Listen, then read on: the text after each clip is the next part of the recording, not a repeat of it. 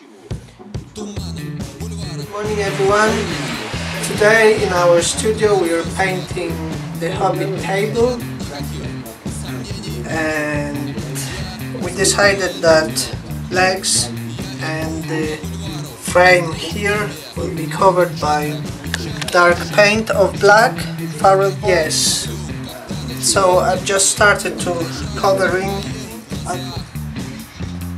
Before painting, obviously I just give a quick sand to prepare a surface so the paint will stick better. And in order to prevent from covering this beautiful picture by paint, I've put masking tape on the corners so I can freely use my brush to cover the edges, and the top will be clean, and also it will give us nice lines, clean lines. So we'll see after 4 hours. I'll show you how the table will look like while it's finished. Bye! Okay, so I'll sharp the scraper. It's very important that the grinder is fixed to the bench. If not, it may move and eventually fall, and this can grind off your finger, so it's very dangerous. So you must be very careful with that tools.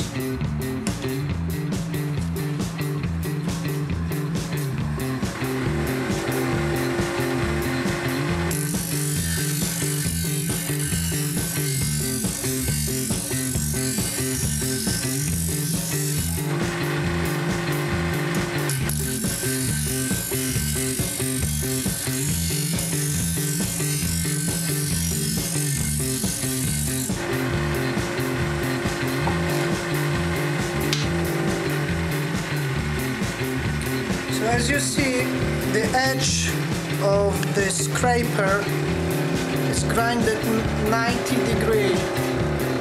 It's very important, so the edges here are very sharp.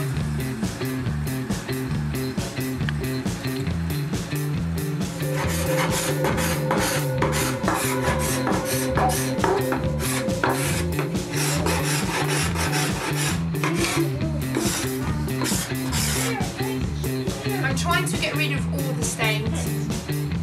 If you can zoom in, you can have a look at what's happening here. The previous owner have used this table quite a lot. Therefore, you have stains and paint. We're trying to get rid of them with just simply by scraping. If this doesn't work, as you can see, we will work over with a sander.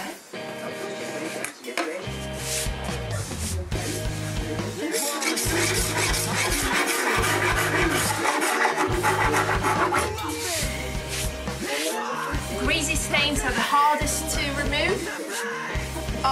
Luckily we have a few acrylic spots, very easy to get rid of. For instance here, it looks like it's a splash of white acrylic that can go away in a second.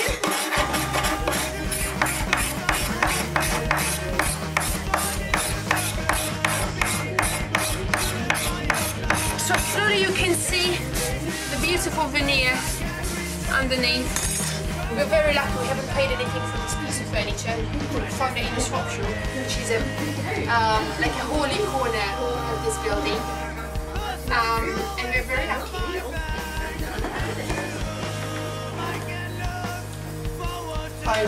After scraping off all varnish and residue,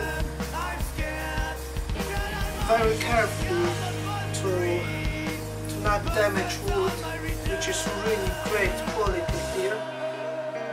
Now we will sand it very carefully by sander along the grains on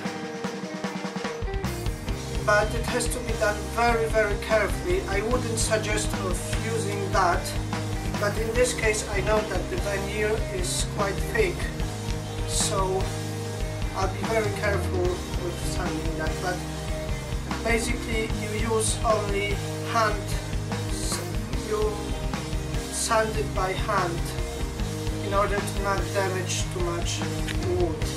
But as I said, I know that here veneer is thick, so I can use sander, but I'll be very careful as well.